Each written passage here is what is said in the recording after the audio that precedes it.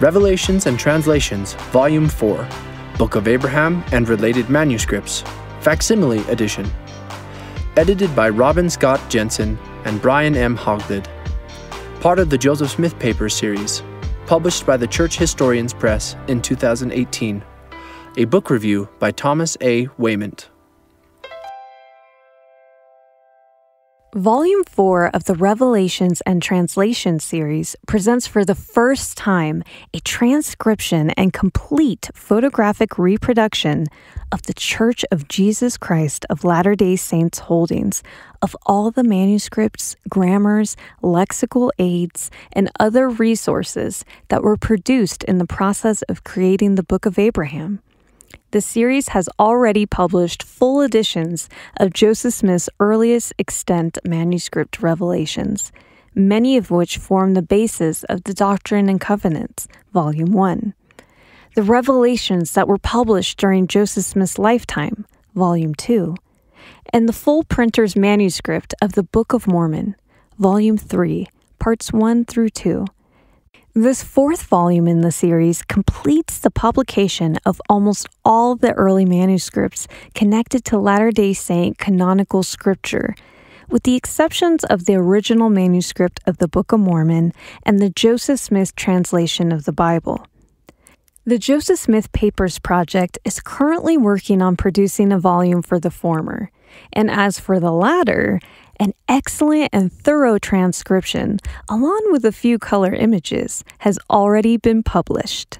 Among other helpful aids, the front matter of Revelations Volume 4 includes an introduction that is insightful and succinct, while avoiding many of the polemical stances that have come to characterize Book of Abraham research. Following the practice of the earlier volumes in the series, the majority of the book comprises images and transcriptions of original documents, except in the case of the Egyptian papyri, which have been photographed but not transcribed for the reader.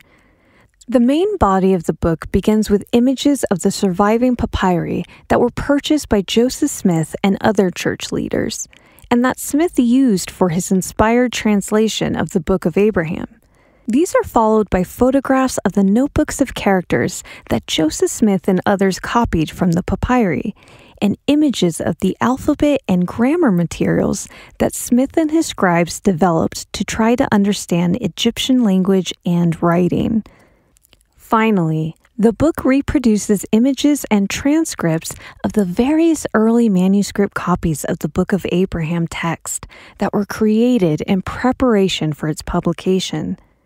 The book ends with the printing plates used for publishing the Book of Abraham in the early church newspaper, Times and Seasons. An appendix is included that features a brief chronology for the Abraham Project, which began in 1835 and reached completion in 1842, thus affirming that work continued on the Abraham Project post-1835. This easy-to-use appendix is an invaluable contribution for Latter-day Saint scholars, who have been contending for some time about whether translation of the papyri continued into the Nauvoo, Illinois period. The final appendix compares characters copied from the papyri to their accompanying explanations from the grammar books and alphabet, and is also helpful for researchers. The publication of these materials comes at a timely moment for the church and scholars working on the Book of Abraham. The internal dynamics that are obvious in the church's Gospel Topics essay on the Book of Abraham are less so in this publication.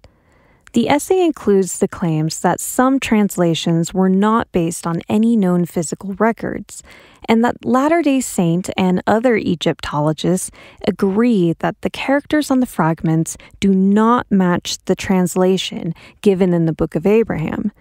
But it offers no cogent explanation of how this could occur. The publication of the grammar and alphabet materials, alongside the text of the Book of Abraham, however, represents a process by which Smith explored an unfamiliar language and sought to interpret it even though the language remained unknown to him. For decades, the grammar and alphabet have remained largely on the sidelines, as unwanted byproducts that were potentially produced by scribes who worked on their own. Now these products are situated within Joseph Smith's translation process without discrimination, and that will prove to be one of the most important contributions of this new volume. A careful study of the grammar materials produces some fascinating lines of inquiry that make this a potential treasure trove for new research. The text of the grammar is loaded with information that begs further research, and my own initial perusal quickly focused on the exploratory language of priesthood that was used in the grammar and alphabet books, the softening of the racial claims of the Joseph Smith translation regarding Ham, the concept of a church that existed in Abraham's day, the gendering of priesthood and the way men and women are described, the clear reliance upon language from Genesis 1 through 2, and the subtle interpretation of biblical stories. These topics and others will keep scholars employed for years. My only significant complaint with the publication was the alarm that I felt at seeing the full facsimile images of the papyri that were still glued to 19th century paper backing. The images, the authors explain, were created with cutting-edge technology, but the fact remains that in their current state of preservation, these papyri will eventually suffer decomposition from the glue used to adhere them to the paper. As a result, some of these papyri will be pulled apart by their fibers and ruined. If this published review results in any corrective efforts, I hope it will be to preserve the papyri for future generations. I have seen with my own eyes the destruction of papyri by mylar sheeting and improper mounting, and hopefully these treasures will be preserved in a way that will make them accessible for future generations. With the publication of this volume, we have, for the first time, access to the full range of manuscripts, copies, grammars, and alphabet documents used in the production of a text that would later be canonized. The volume presents the original artifacts, the papyri, the deliberative byproducts, the alphabet and grammar, and a variety of early copies that document the process of creating a publishable text, all the while offering rich footnotes that contain contemporary documentary evidence. The scholarship that went into the production of this volume achieves the highest standards the discipline can aspire to, something we have come to expect from the Joseph Smith Papers team. The scholarship drawn upon in this volume engages all perspectives, and the works of Robert Reitner, John Gee, and others are quoted and referenced throughout the work. An excellent bibliography is included at the end. This book is the high water mark in Book of Abraham studies. I must acknowledge that I was prepared to be let down by this volume, mostly because of the rather fractious debates that exist in Book of Abraham research. I was pleasantly surprised to see that the authors found a way to acknowledge the entire academic community that has previously worked on this important text.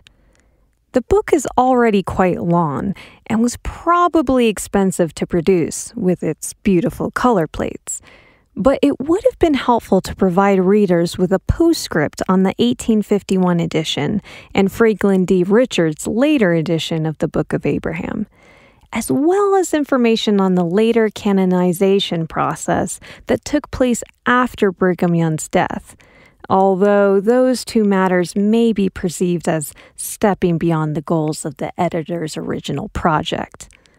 But since Franklin D. Richards, James E. Talmage, and others continued to shape the text, they represent important contributions to the canonized version.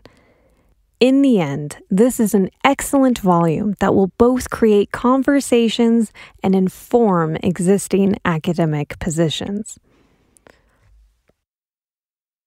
About the reviewer. Thomas A. Waymont is Professor of Classics in the College of Humanities at Brigham Young University. He works on the Joseph Smith translation of the New Testament and specializes in early Christian documents. He previously served as the director of the Religious Studies Center at BYU from 2013 to 2018. He received his BA in Classics from the University of California, Riverside, and his MA and PhD in New Testament Studies from the Claremont Graduate University. This is an audio production of BYU Studies, read for you by Taft M. Robinson and Christine Monet Johnson. BYU Studies publishes scholarship informed by the restored gospel of Jesus Christ. For more information and access to articles, essays, and more, visit byustudies.byu.edu.